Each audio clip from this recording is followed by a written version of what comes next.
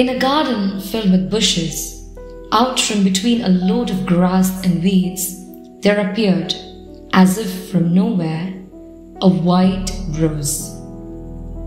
It was as white as driven snow. Its petals looked like velvet, and the morning dew shone from its leaves like resplendent crystals. The flower couldn't see herself, so she had no idea how pretty she was. And so it was that she spent the few days of her life until wilting set on, without knowing that all around her were amazed by her and her perfection, her perfume, the softness of her petals, and her elegance. She didn't realize that everyone who saw her spoke well of her. The weeds that surrounded her were fascinated by her beauty and lived in a state of enchantment at her aroma and appearance. One hot, sunny day, a girl was strolling through the garden, thinking about how many lovely things Mother Nature has given us, when she saw a white rose in a forgotten part of the garden. The rose was beginning to fade and wilt. It's days since it rained. If the rose stays here till tomorrow, it'll be totally withered. I'll take it home and put it in the lovely vase I got as a present, she thought, and so she did.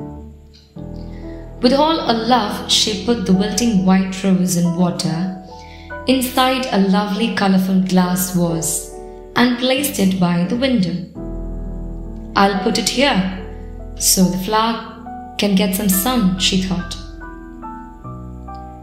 What the young girl didn't realize was that the reflection from the window meant that for the first time the rose got to see herself and what she looked like. Is that me? Thought the rose. Little by little, her drooping leaves began to rise, once again stretching up towards the sun, and gradually the rose recovered her former appearance. Whoa! Till now I hadn't realized how I was. How could I have been so blind? The rose came to realize she had spent her days without appreciating her beauty, unable to see herself, unable to know who she really was. If you really want to know who you are, forget everything that's around you and just look into your heart.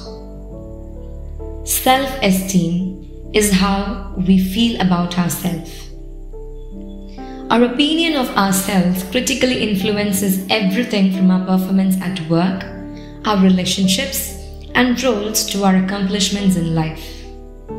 High self-esteem leads to a happy, gratifying, and purposeful life. All great world leaders and teachers throughout history have concluded that one must be internally driven in order to be successful. Self-esteem is a feeling which comes from one's awareness of what is good and of having done it. High self-esteem is essential for a person to be successful in interpersonal relationships. After all, we are social animals. Let us focus on strengthening and building the self-esteem, which is obviously a slow process. Let us blossom into an adult with high self-esteem. Happy week ahead.